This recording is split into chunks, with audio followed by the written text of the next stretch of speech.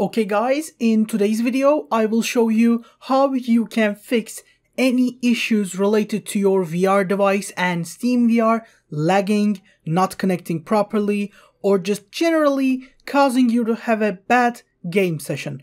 First of all, we should start with saying that of course always use SteamVR on your PC, and I use a MetaQuest 2 myself, so I also have an Oculus program here. We will use both of these programs to make sure the gaming experience is always sublime and always perfect.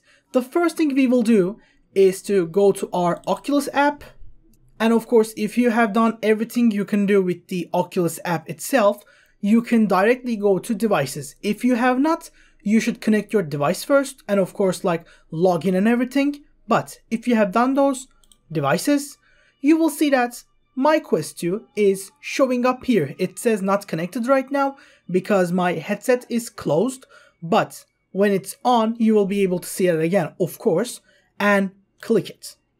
When you click it, you will see the device's audio settings, input settings, or different settings. That's fine, that's totally cool. But the more important part is here with the USB test.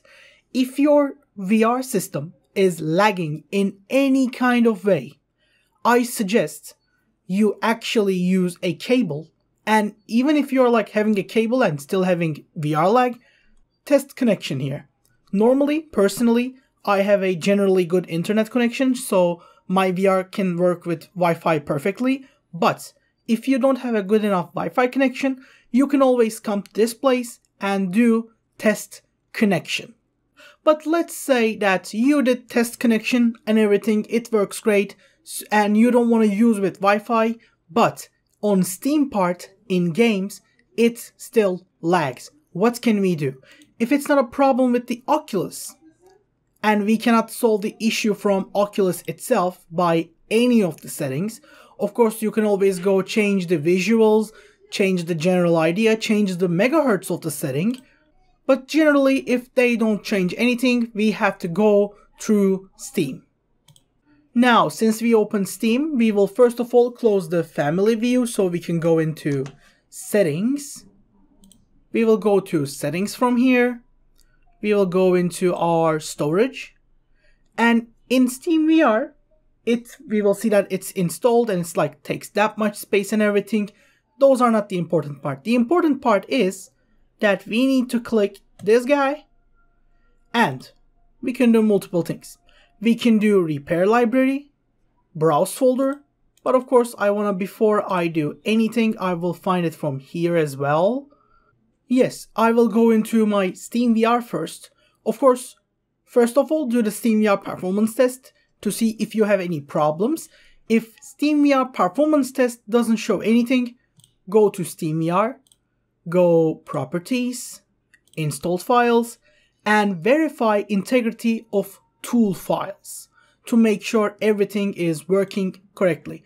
You will click it and it will start a verification progress.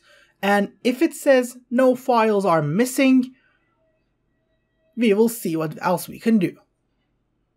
Of course, for me, it said that all files were successfully validated, but if you have big lag issues and general performance issues, you might be missing some files.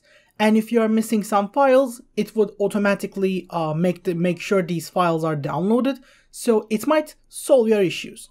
If you are still having problems, you should just go back and then from manage, uninstall and reinstall it again to make sure all files are fresh and updated. And that is basically it. I hope you guys enjoyed the video and I hope this video helped you guys. And in any case, if you have any issues, you can always tell us about it down in the comment section. And by any chance, we hope to see you in the next videos. Have a great day and goodbye.